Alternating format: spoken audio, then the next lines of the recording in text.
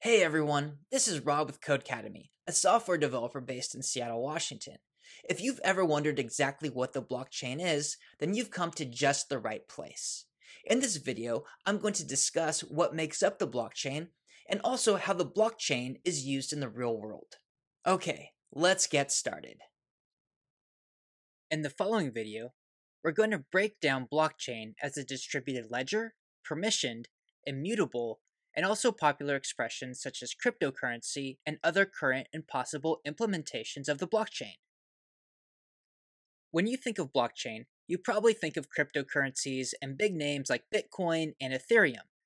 Bitcoin burst onto the scene in 2009 when the first Bitcoin was mined after an individual or a group of people under the name of Satoshi Nakamoto wrote a white paper in 2008 called Bitcoin, a peer-to-peer electronic cash system. However, blockchain as a concept was first discussed in 1991, not in relation to making money, but as a way of verifying contents with an immutable timestamp of a document. It was a way of authenticating a document to ensure it hadn't been tampered with while not revealing the document contents. Its original purpose was authenticity, immutability, and privacy. These are key to our understanding of blockchain today and how it's used. Let's begin by looking at a blockchain as a distributed ledger, which simply means that a ledger is spread across the network among all peers in the network, and each peer holds a copy of the complete ledger. You can think of it as a Microsoft Word document versus a Google Doc. Microsoft Word is a centralized item, much like a bank or government institution with data. In a Word document, there is one source of truth. You can pass it to someone, and while they have it, you are not able to do anything or see what they are doing themselves. However, with the Google Doc, you and any number of people can have access to the same source of truth at the same time. It is decentralized. Blockchain is similar to a Google Doc in which everyone can have access to it at once. Everyone can read it, and everyone can add to it, and everyone can see those additions. The significant difference is that while you can edit the content of a Google Doc, it is not permissible to edit something that's already been entered into the blockchain. This is a feature of blockchain. It is immutable. We are going to look at how the blockchain achieves this in just a moment. Right now, the blockchain might feel like magic. So let's talk more about what makes up the blockchain and how it achieves authenticity, immutability, and privacy. Let's imagine that we have a block. Depending on the type of blockchain, this will contain specific data. For example, let's look at cryptocurrency. This data would likely contain the sender, the receiver, and also the amount of coin being sent. Another example of a block could be food tracking. This could be data of where the food was harvested or where the food was manufactured, and the locations where the food was purchased.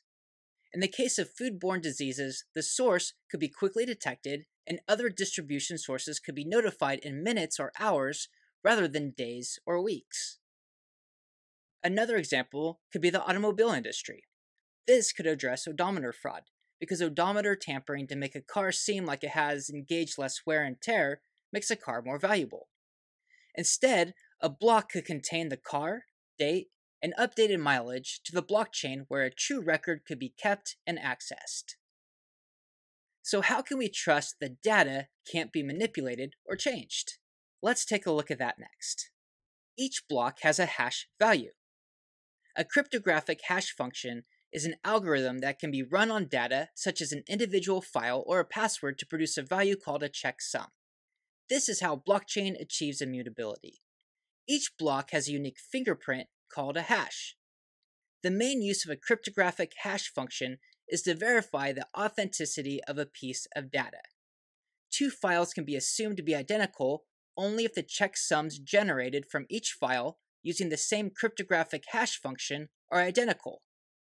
While there are several different classes of cryptographic hash functions, they all share the same four properties. Let's go ahead and take a look at the four qualities of a cryptographic hash function needed to be useful. The first property is that they must be computationally efficient. This is just a fancy way of saying that computers must be able to perform a hash function's mathematical labor in an extremely short period of time. The second property is that they must be deterministic. For any given input, a hash function must always give the same result. If you put in the same input 10 million times in a row, a hash function must produce the same exact output then 10 million times over. A hash function must be pre-image resistant. This means that the output of a cryptographic hash function must not reveal any information about the input. It's important to note that cryptographic hashing algorithms can receive any kind of input. The input can be numbers, letters, words, or punctuation marks. It can be a single character, a sentence from a book, a page from a book, or an entire book. No matter what the size, the hash function must not reveal any information about the input. The fourth property is that it must be collision resistant. This means that it must be extremely unlikely, in other words, practically impossible, to find two different inputs that produce the same output. While inputs can vary in length, outputs are a fixed size and a fixed length, meaning a fixed number of possibilities, so the hash must be precise in not producing the same output. So how can we really trust that the data can't be manipulated or changed? What makes the blockchain immutable? We can trust the immutability of the blockchain because blocks are linked together with other blocks by their hash value with a pointer. Each block has a pointer to the block before it and is pointed to by the block after it. The exception to this is the first block, also known as the genesis block.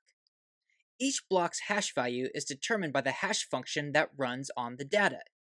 So if you change the data or try to manipulate the data, then the hash value will change. This means that if we change the value in the second block, then we have a new hash value, and the third block no longer points to the second block, therefore invalidating the data. This is where our shared ledger comes in handy. Unless you have control of over 50% of the computers with a shared ledger, there is no way that this invalidated block will be accepted into the chain. This makes fraudulent activity nearly impossible on the blockchain.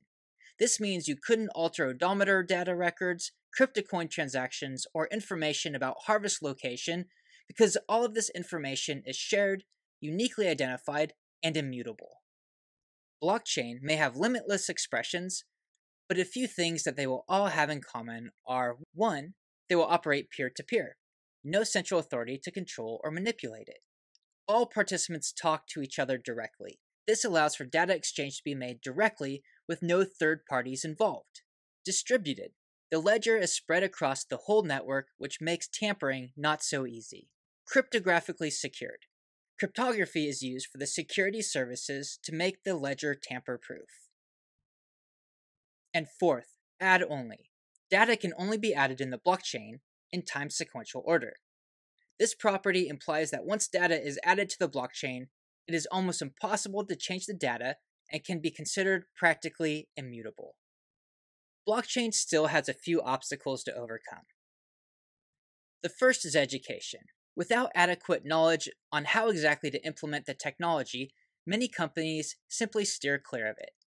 Blockchain is new territory for everyone, and the reluctance of many to put trust in the system contributes greatly to a delay in widespread use. So a vital step is education. Educating the public on not only why to use it and why to care, but how to use it easily and safely will make all the difference.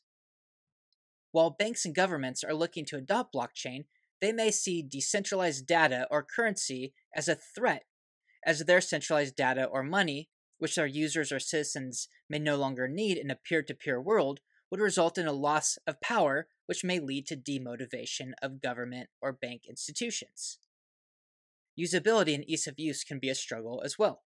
While cryptocurrencies like Bitcoin can be used for a transaction, it is closer to the equivalent of gold today, as a way of storing money, as our current means of transactions can make it not as easy to spend or not as fast to transact. And finally, technology. The design of some blockchains creates a bottleneck as the number of transactions grow. The original design of Bitcoin limited performances to 7 transactions per second. By comparison, the well-established Visa card network can process thousands per second. Thanks for watching. Hopefully this video helped to demystify the blockchain for you. This is Rob with Codecademy. Join the conversation by subscribing to this channel or dropping a comment below. And if you want to take your learning to the next level, join Codecademy today.